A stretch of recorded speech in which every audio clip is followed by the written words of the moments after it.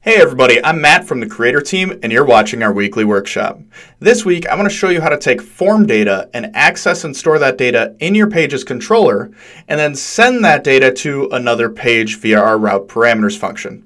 Now, you can also edit this data along the way or store it in a database, but in this video, I just want to show you how to get the data from the form into your controller, and then pass it to another page using Creator. So let's get started by just creating a new project here, and we're going to call this project form data. And we're just going to make it blank. We're not going to make this one look crazy good. I just want to show you guys the code functionality behind all this. So now that we've got a page, let's make a pizza ordering application here. So let's do order your pizza as the title of this page. And we're going to start off just building our form. So the first thing we're going to want is a select box that is the size of our pizza. And we're going to populate the data for the select box later dynamically from a list of options in our controller. And then let's do a toggle. And we're going to have that toggle be for extra cheese. Then let's switch it up a little bit here and make a topping radio control. So you're going to be able to choose one out of two toppings. So our first topping here is going to be pepperoni. And we can duplicate that and call it sausage.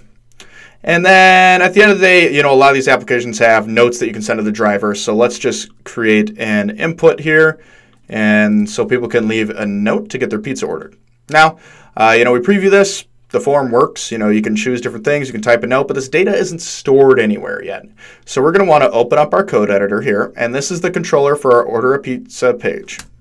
Okay, so the first thing let's do is rig up that size dropdown to a set of dynamic options. So we're going to do scope.sizes equal a list. And we're going to have three options in here. Each one is going to have an ID.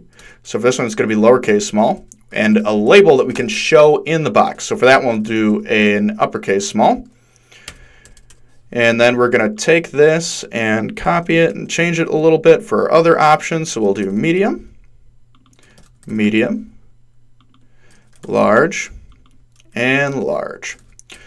Now we also need a place to actually store the value that's selected for all of our form items. So let's do scope.data equals an object, and we're going to start off just with size equal to, and we're going to set this to scope.sizes0.id. So this is actually going to be set, this code right here is going to be set to the ID of our first option, which is small. So that kind of just lets us set an automatic default to whatever the first option in this list is.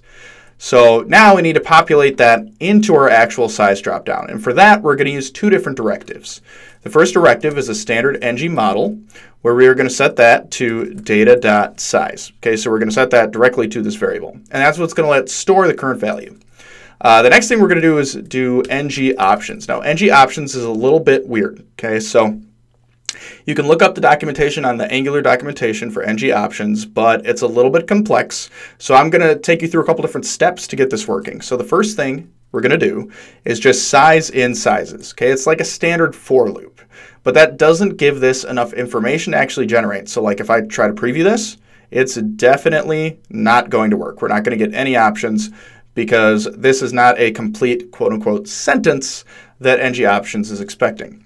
So what we're actually going to set this in is we are going to have to give it a value to store, so the lowercase ID, and then what to display in the option. So that would be the size.label. So we're going to do size.id as size.label for size in sizes is our complete sentence here. And once we get that whole sentence, when we preview it, we can see it defaulted to small, just like we told it to, and we now have small, medium, and large right in this text box. And all those work dynamically. Now, just to prove that this data is actually getting stored in the controller, let's throw a paragraph under our form here, just to show this data as we go. So we're going to show size as data.size. And if we preview again, okay, we can see we're at small, we're at medium, that updated to medium on the fly, we're at large, that updated to large on the fly. So far, so good. So let's move on to the extra cheese. This is just going to be a Boolean, okay, so this one's a lot easier. We can just do extra cheese is equal to false. And then on this extra cheese, you're just going to want to add an ng model to be data.extraCheese. Okay, and then down here, we'll make sure we can preview it, extra cheese, data.extraCheese. To make sure it's getting stored there. And we can preview that. save our code changes. And now we can change this to a large or a medium. We can toggle it on and we see true. Now we see false there. It automatically updated for us. All right, cool. So let's see here. Okay, next up we're going to do that topping. So for the topping, we are going to set topping equal to pepperoni by default. Okay. Now for this to work, we also need two different directives on each of our options here. So we're going to add a directive for ng model is equal to data.topping. So we're just going to tie the current value, either pepperoni or sausage, to that model. Then we're going to add another one. This one's a little bit weird. This is ng-value, okay? And here we want an actual string, so you have to encase this in quotes. The word pepperoni. If we don't encase it in quotes, it's going to look for a scope variable instead of like the raw value pepperoni, okay? We're going to do that same thing to sausage. So ng model is equal to data.topping, and ng value is equal to the string sausage. Okay, so for this one, since we have topping set to pepperoni, it should default to pepperoni being checked, and then we should be able to change it from pepperoni to sausage. So just to make sure that works, let's add topping, data.topping to our preview here. Preview that, save our code changes. Okay, we can see here, now why didn't it do it automatically here? Pepperoni. Okay, pepperoni, preview. There we go. Okay, so pepperoni, sausage, and it switches between the two. Okay.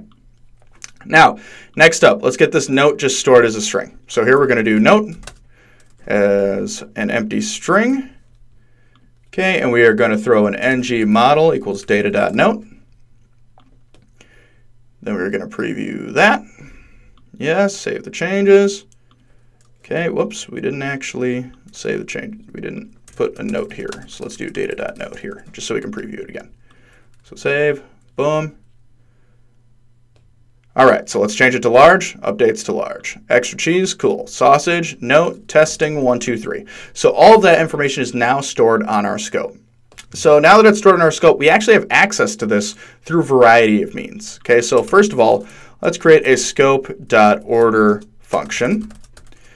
And here, I'm just going to do a console log. So we're going to do console.log, order a scope.data.size, pizza with the topping, plus scope.data.topping. Okay, so we're just going to do a simple scope thing here. We're going to drag over a button and make that button do an ng click order. Now, with our new code previewing here, if we inspect this, okay, what we actually do for you is we get rid of all the console logs from creator, so we clear it out for you whenever you preview. And then we only show you the logs that you've logged. So you can console log away, console info, all this debugging has now come a lot easier. Okay, so we're going to do large, extra cheese, sausage, testing, 1, 2, 3, tap me, and we get order a large pizza with the topping sausage. Awesome. But now let's actually take this data and send it to a second page using our route parameters. So we're going to create a new blank page. And this page we are going to call order confirmation.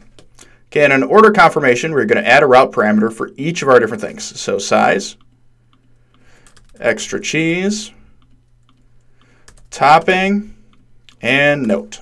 Okay, so all 4 of those are stored. Now what we can do is go back to our button, unlink the ng click, so we no longer want it working with that function. Instead, we're going to use our default linking mechanism up here, and it's going to ask us for the 4 separate route parameters.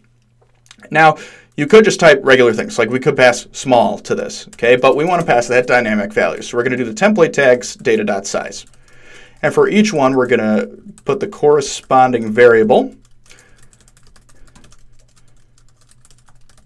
And it's going to send all that data straight to our second page. But we haven't done anything with it on the second page yet. So let's go to our second page controller here, set up scope.data here, and all of these state params are stored in this state params object. So we can go size is equal to state params.size.